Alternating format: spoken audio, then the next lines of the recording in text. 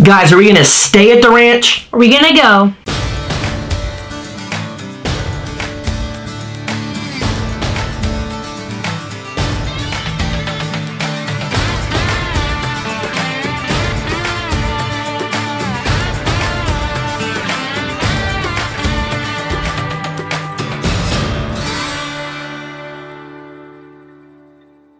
Alright, so we're going to talk about the pros and cons of staying here at the ranch or going back to Dallas. So we'll start with our first pro.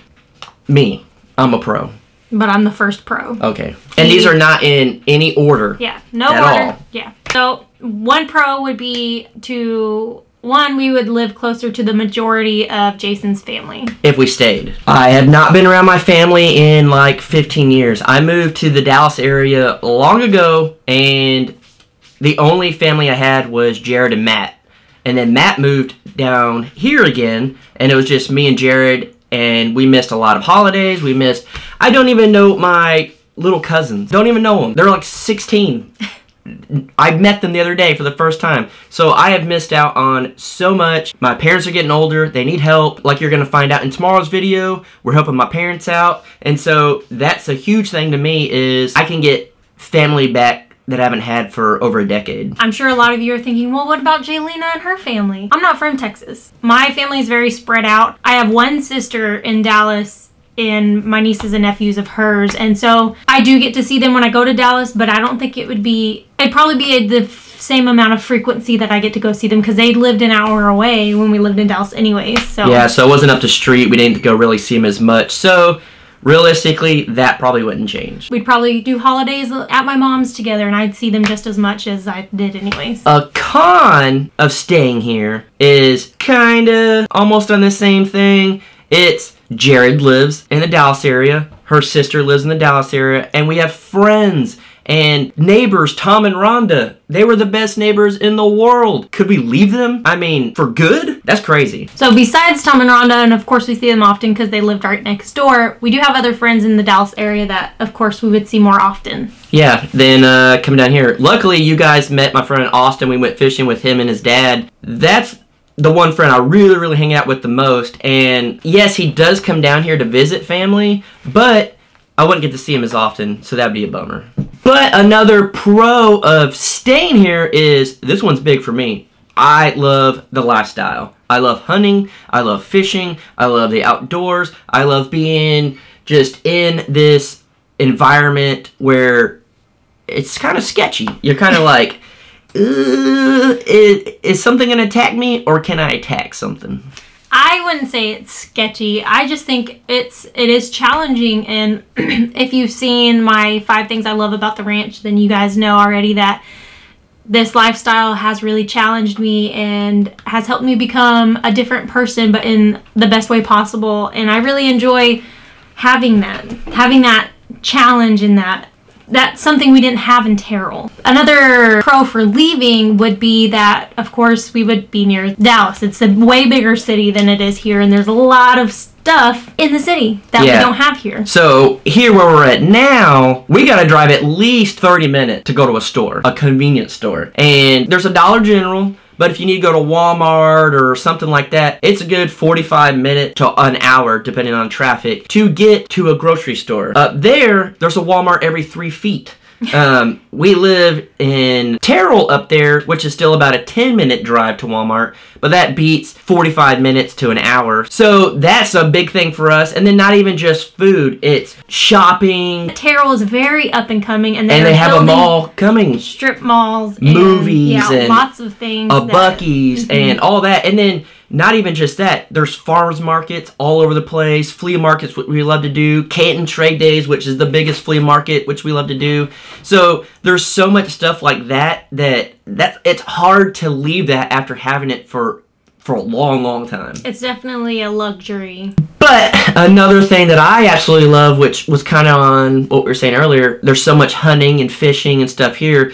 And not just animals, but stuff that grows here. There is literally, you can't starve out here. Even if you can't hit something with your old freedom stick, there's stuff that grows here that it's just unreal. We haven't even like tapped into it yet. That's something I also mentioned in the 5 things I love about the ranch is the fact that the animals here, it's not like going to the grocery store to buy meat. These animals are wild animals. They are not pumped with chemicals. Zero chemicals. Hormones. All that good stuff that you get at the grocery store. Well, and like Nilgai meat, it is super healthy for you. A lot of people say, meat. Nilgai meat is good for you. Your dad was actually telling me that Nilgai meat was brought, that was one of the reasons why Nilgai meat was brought over, was that Texas was trying to populate the cattle, so they brought in the Nilgai to eat because it is very, very healthy. If you want to research that, they're from India, not South Africa.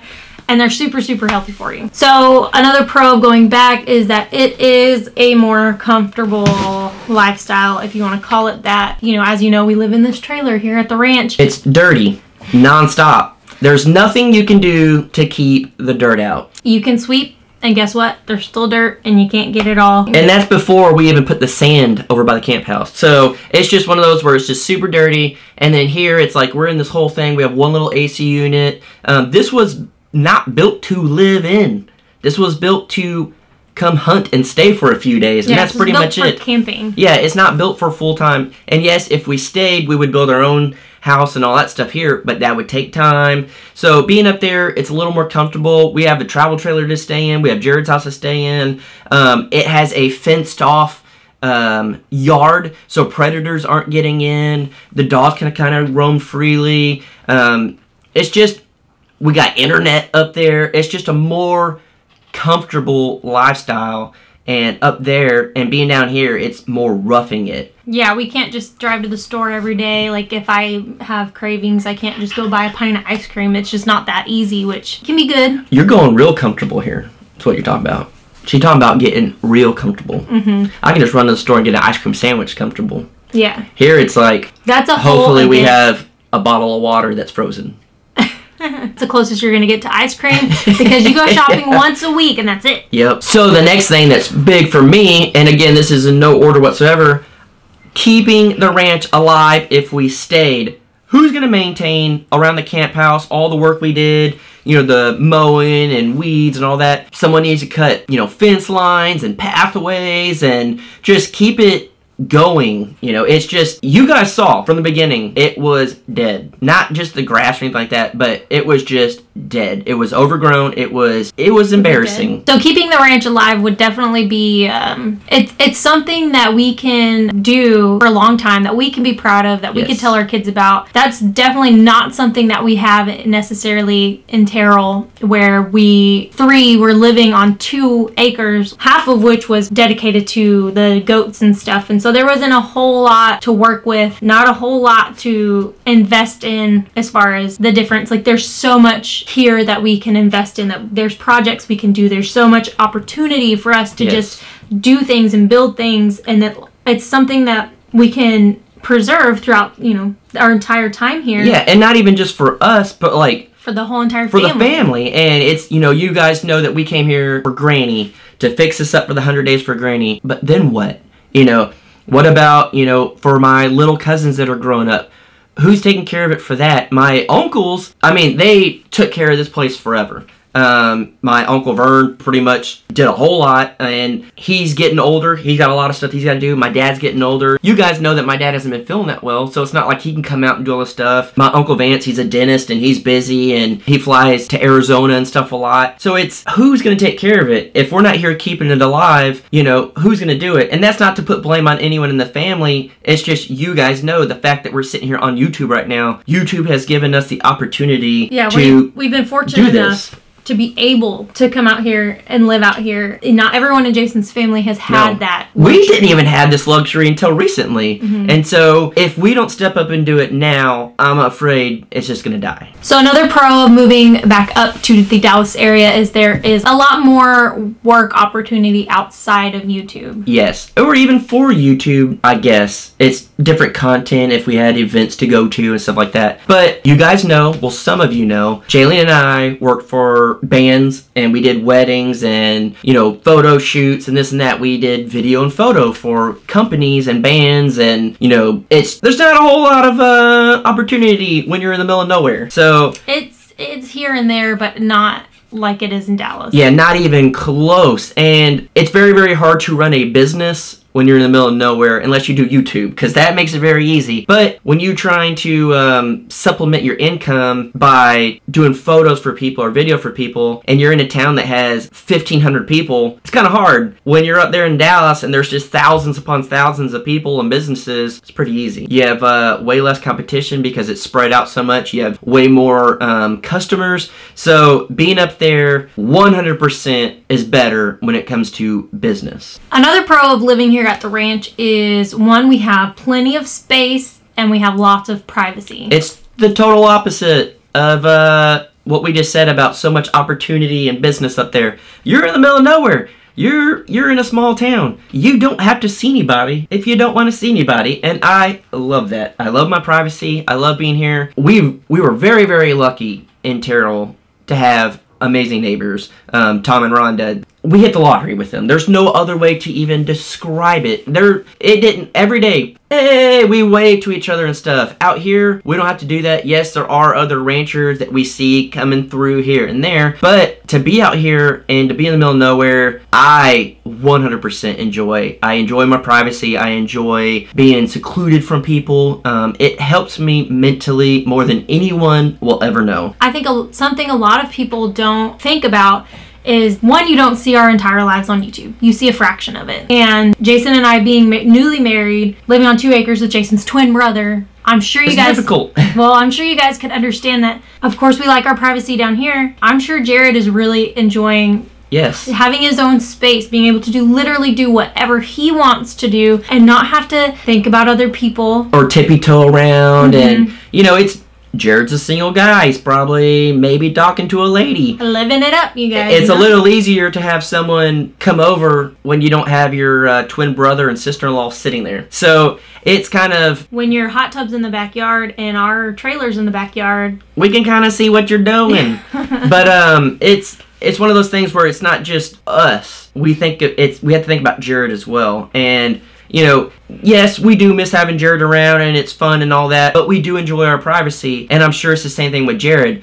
Me and Jared are twins. We've been with each other our entire lives, and talk about not having privacy. So it's probably, this has been a great opportunity for both of us, I would assume. Yeah, I mean, we're all adults and we're all living and enjoying our own lives. So another pro about going back to Terrell is that we would save a little bit of money because of the bills. So when we came down here, I don't know if a lot of people know this or not, we're still paying all the bills back home.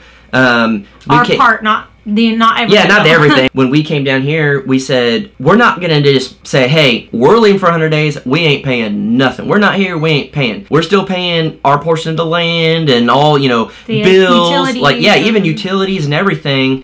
We're still paying our share of it. And the reason we did that, it's like, no, we're not using water. No, we're not using electricity and stuff. But Jared still has to fill up the ponds. He's still got to feed the animals. He's still, you know, all that stuff. So it's not like he can just shut it down. That's just not how it works. So we're still paying the bills there, but on top of that, we're also paying bills here. The electric bill and stuff here. So at the ranch, because somebody's got to pay it. It's not right for the family to pay the electric bill out here at the ranch if we're the ones here. So we would actually save money by going back and not having to pay double bills. Because if we do stay, we would still pay the bills that we're paying the land and barn and all that type of stuff. If we stay, we got to pay a little extra. So you guys know we don't make $1 million. We're not flat broke. We've actually, and I'll be completely honest with you guys, we're the most comfortable now than we've ever been. Which isn't saying much. Not saying much, but we're not stuck eating ramen noodles every day, and our date night is Taco Bell. You know, now we can actually go to... Now we don't have a Taco Bell. No, yeah. I'm just kidding. Now we can actually go and, you know... I can actually buy like a decent dinner and we can have like a real date night and eat a good meal. Yes. Of course, we make it at home. We don't just... Every now and then we'll go out to eat, but we don't go out to eat very often, and so... We're doing better than we were, but we're still not... We ain't living up the YouTube life that a lot of people think for some reason we're living. We ain't making arms money, but we're doing alright. Yeah. So I think this wouldn't be number one on the whole pros or anything, but this is huge. I mean, huge. This is close up to like being with family. if we stay, we need to live in something. And you guys know we want to do a tiny house, a shed to house, something like that. Something of that nature. So, being in the middle of nowhere, the biggest perk is no restrictions. We can build whatever we want, however we want, and we can do it ourselves. Yeah, we could do 100%. it. We could do electric, we could do plumbing, we could do it all. And we could show you guys. And that's the big thing. We weren't able, we could have, up there in Terrell when we built the big 60 by 50 Jared's house. We could have showed you everything, but there's things that we couldn't do. And I felt weird being like, hey, this is how you do it. You hire somebody. You know, you just... No, that's not what we were going to do. That's not what our channel is. So if we stay... We can take you guys along for the entire process. Literally from the beginning, whether we build it from the ground up or get a shed delivered and we do it from that. We can show you delivery to finish or from nothing to finish. To me, that's awesome because there's a lot of people that don't know how to do stuff. We are not professionals, but that's the whole point of it, is to show you guys we're two normal people. If we can do it, you can do it. I think our Shed to House playlist has helped a ton of people. I can only imagine how much more help it could be if we were able to do that. Yes, and speaking of Shed to House, we have been in talks with Dirksen. We will fill you guys in with all that in an upcoming video. Yes, and so just know that we have contacted the main headquarters and we're going to sort out what has happened. We'll leave it at that. But guys, what do you think? At this point, I'm lost. I am stuck in the middle because there is such good and bad things of staying and such good and bad things of going back. I mean, we are just, you know, we're thinking about it a lot. We are thinking of every possible good thing and bad thing, what's going to happen and everything. But I think the biggest thing that we need to think about and focus on is what's best for us. Yeah, and our situation right now. We are not saying if we stay that we're going to stay forever, and we're not saying if we go back that we're going to go back forever. It's just we need to figure out what's best for us in the moment. And if we build a tiny house here or a small shed house or even a big shed house, it's not going to be based around if we have kids, how many kids we have and all that, because we don't even know if we can have kids. We don't even know really if, you know, we're going to stay here for 6 months, 6 years, or if we're going to go back to Terrell and stay there for 6 months or 6 years. We don't know. We didn't even know we were going to have the opportunity to do YouTube like this. If you told us a year ago that we'd be where we are today, we I would believe laugh. you. Because we've been doing daily vlogs for less than a year, and I have learned you cannot plan it for the future that far in advance because you never know what's going to happen. You can, but that doesn't mean that your plan will will work always out. follow through. Yeah. So we're just going to leave you guys with that. Please, please, please, you guys know we enjoy your opinions. Some of you, not so much. But we do enjoy, because even if you're talking trash, sometimes it does bring up good points. So, guys, please let us know what you think. If you are new to our channel, which a lot of you, we've been seeing a lot of subscribers come in, please check out our old shed to house stuff that we've done. Please check out the beginning of the ranch rescue and why we're doing this. I will leave both playlists at the end of the video for you guys to check out. Yes, and please, please, please check out Jared's channel. It's Jared Crocker. You're going to get a sense of who he is, who we would be going back to, and so it's just, there's a lot that goes into this. If you're new, you got to go back and watch, and we're not saying go binge watch everything, you know, all our videos, but you can if you want. There's a lot to learn about us, so, and it's all there. So you guys, if you enjoyed this video, if you can't wait to see what happens, whether we stay here or go back to Terrell, make sure you like this video, make sure you hit subscribe and notify all and all that good stuff. And of course, as always, thank you so much to WeBoost for allowing us to upload this video out here at the ranch, because talk about a lifesaver. We have 4G cell service. Yes, and if you're interested in something like that, there is a link down below. Don't ever feel obligated to buy it. We couldn't post this video right now in a timely manner if it wasn't for WeBoost. It used to take us 8 hours to post a video. Now it takes like 30 minutes, which is, it blows my mind. That is the fastest cell service I've ever had. It is faster than any Wi-Fi I've ever had to upload videos on. Like, it's crazy. It just blows my mind. So, guys, thank you for watching. Thank you for your support. And all you guys that have been here since the beginning, thank you so much. All you guys that are just joining us now, thank you so much. This means the world to us. Welcome to the Crocker family. If you guys are interested, of course, we have Instagram, we have a Facebook, but we also have something really special to us. We have a private Facebook group called the Crocker Family. It is a group. Request to join. We'll add you, and that's pretty much a way to get to know all of you guys. Yeah, that's our way of getting to know you guys and feeling like we know you on a deeper level, I guess. And we absolutely love it, and we really do feel like you guys are family. And yep, and we're getting to meet you guys at meetups and stuff like that, so it's cool. But we've talked too long, so we will see you tomorrow. You know Jason can't stop talking, and he doesn't know how to say goodbye, so goodbye. Guys, before we leave, exciting news. Mom started a YouTube channel, so go to her channel and subscribe. She started with 23 subscribers. Yes, I did. Never had a video. So let's get her 1,000 subscribers, because why not? It'd be awesome. I know 1,000 of you will go over. Exciting news. Go check it out. We'll link it. Awesome. Come on over and party. You heard her. Do it.